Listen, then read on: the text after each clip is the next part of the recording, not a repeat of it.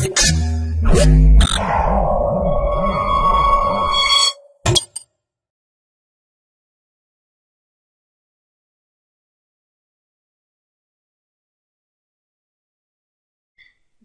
to myprojectbazaar.com. Our project title is To Relay or Not to Relay, Learning Device-to-Device Relaying Strategies in Cellular Networks. Abstract. We consider a cellular network where mobile transceiver devices that are owned by self-interested users are incentivized to cooperate with each other using tokens, which they exchange electronically to buy and sell downlink relay services, thereby increasing the network capacity compared to a network that only supported base station device-to-device communication. We investigate how an individual device in the network can learn its optimal cooperation policy online, which it uses to decide whether or not to provide downlink relay service for other devices in exchange for tokens. We propose an algorithm that devices can deploy to learn their optimal cooperation strategies online given their experienced network environment. We then systematically evaluate the algorithm in various deployed scenarios. Our simulation results suggest that devices have the greatest incentive to cooperate when the network contains many devices with high energy budgets for relaying, many highly mobile users, and neighbors, too few nor too many tokens. Additionally, within the token system, self-interested device can effectively learn to cooperate online and achieve up to 20% throughput gains on average compared to D2D communication alone, all while selfishly maximizing their own utilities. Let us see the flow of our project.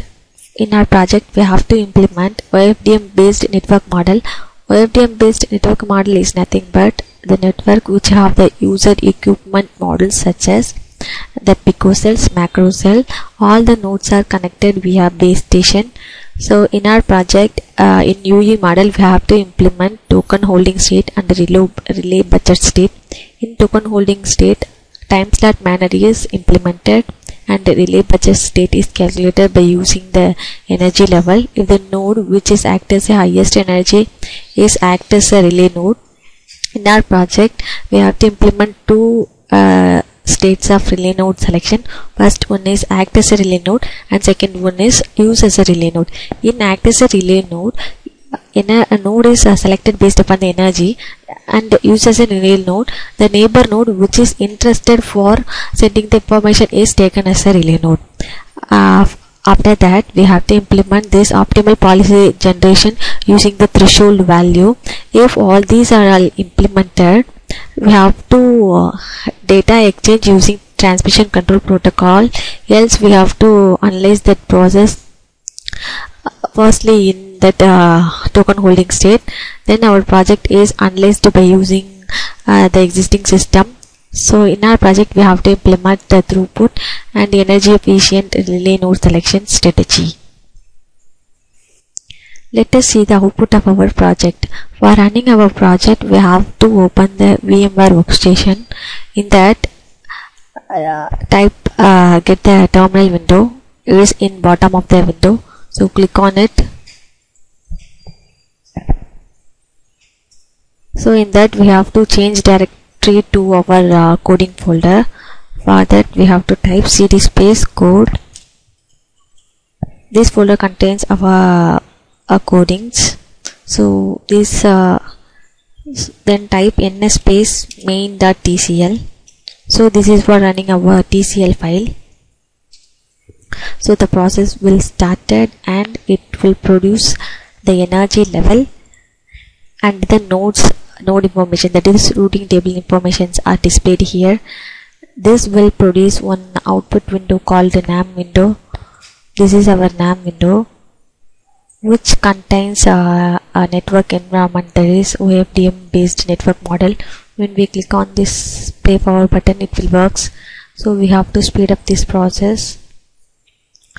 So now our OFDM based network model is deployed.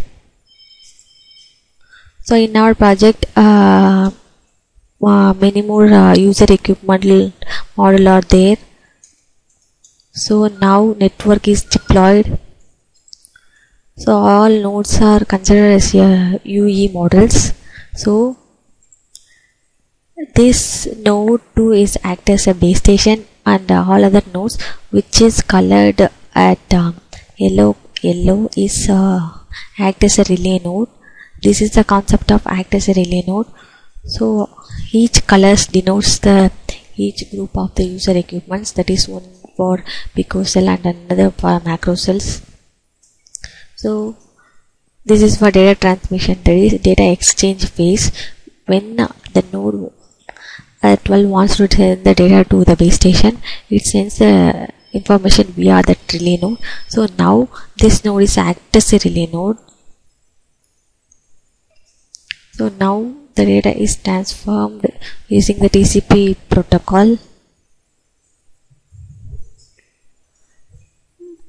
So in this phase, this node 6 is act as a relay node, because this is not a relay node which is selected first.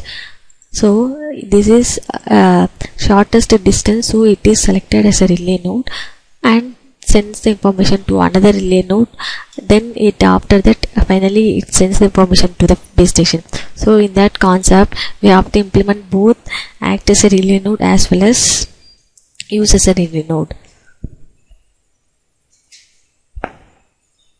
So this is for our output result for NetAnim window. There is animator window. For running our simulation process, we have to run our graph using. So GNU plot is used for running our graph file. So for that purpose, we have to type GNU plot space pdr.plot. So this PDR plot is shows our process and the existing process. So our process is greater achieve delivery ratio 85% than the existing system. Thank you for watching.